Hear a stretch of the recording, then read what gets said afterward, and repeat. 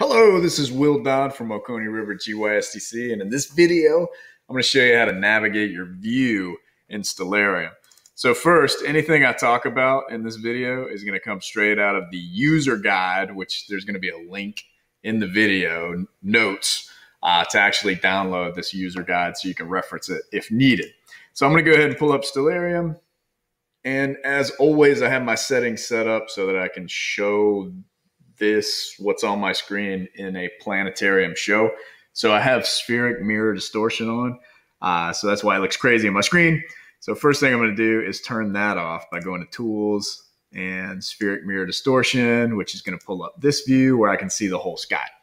So in the last video, I showed you how to change time or control time. I'm going to show you how you can control your view, like how to navigate your perspective and what you see in Stellarium. So first, I'm going to go ahead and press the L button to speed time up, make the sunset so that we're looking at the night sky so it's a little more interesting. So I'm going to press L again, speed up time. I'm going to press K, and K makes time progress at a normal speed. Now, I do want to point this out. See this green text here? This is just in Stellarium. This is just one little glitch in the program here. The meteor showers, or the location of meteor showers, shows up by default, and no matter how many times you save that setting as deselected, it's going to reselect it every time you open up Stellarium. So anyway, real easy fix. All you do is go down to this menu and you click toggle meteor shower and it turns it off. So I do that every time I do a planetarium show. I'll just turn that off before getting started. Now we're looking at the night sky here. So first thing I'm going to use is my mouse. I'm using an external mouse rather than a laptop touchpad just because it makes things easier. So I can use my mouse cursor and select anything in the sky and use my left mouse button to click on it. And I just selected the star Vega. So I use my left mouse button to select it. I can actually double click an object and center it in my field of view. Now, once I center in my field of view, I can use the wheel on my mouse and roll forward to zoom into that object. So there's a good close-up of the star Vega.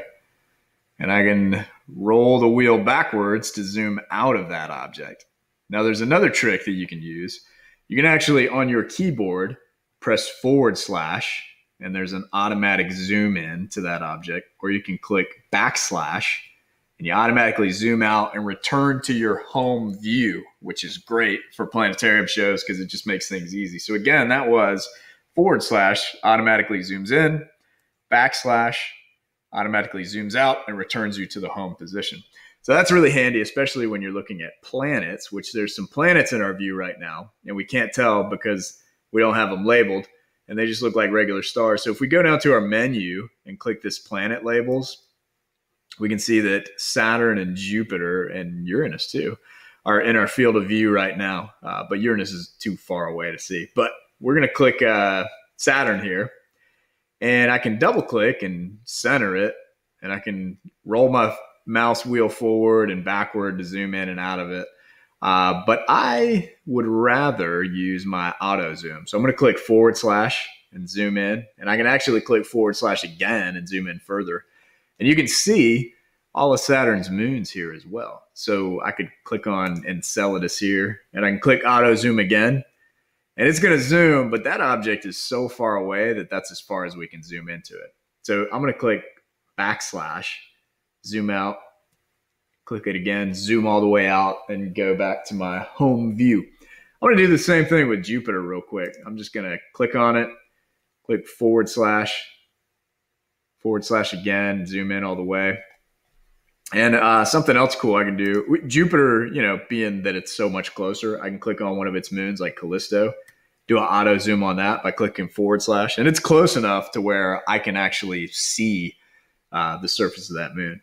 I can click /, zoom out, / again, zoom out, return to my home position. So those are just some view changes in terms of zooms that you can do. Now, if I have this object, Jupiter, double click selected to where I've centered it, if I run time forward, it's actually going to make my view follow Jupiter down over the horizon, which I don't really want to happen. So Let me reverse time by clicking J multiple times. And then I'm going to click K and, make time normal again.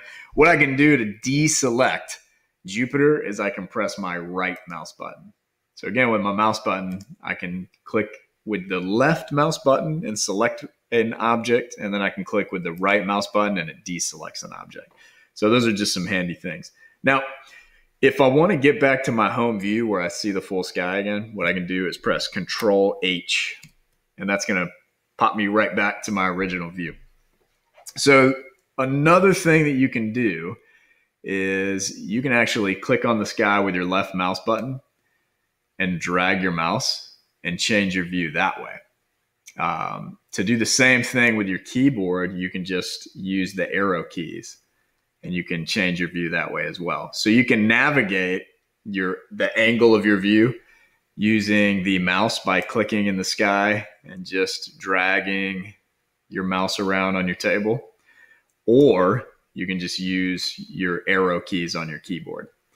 So those are some navigation keys that'll help you out with Stellarium. And I'll show you some more in the next video. See you then.